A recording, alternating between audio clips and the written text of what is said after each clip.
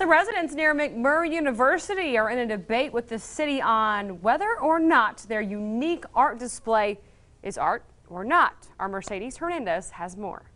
You are hereby notified to abate the following conditions as stated within the required time frame. This is Ray Rigglesworth, and he's reading a citation given to him by the city of Abilene.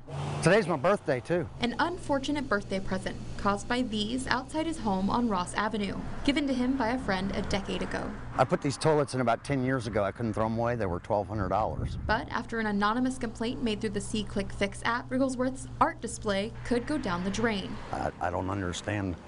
It's not trashy looking. If it was trash, I would get rid of the trash. I spoke to several neighbors, and while they didn't want to be on camera, they did say they don't like the display, but it should be allowed to stay because, like Rigglesworth, they say art is subjective. I also questioned them about the art downtown that I consider junk. Would they remove that?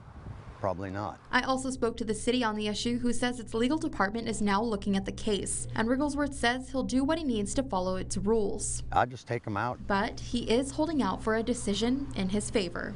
Well, I Googled it and I came up with like 27 cases of toilets in front yards, and they were all dismissed. So you're hoping to be another one? Sure, I hope. In Abilene, with coverage you can count on, Mercedes Hernandez, KTAB News. All right, thank you, Mercedes, for that story. Now, Rigglesworth says the citation states that he has 10 days to get rid of the installation, but depending on what the city's legal department says, they could stay or they could go.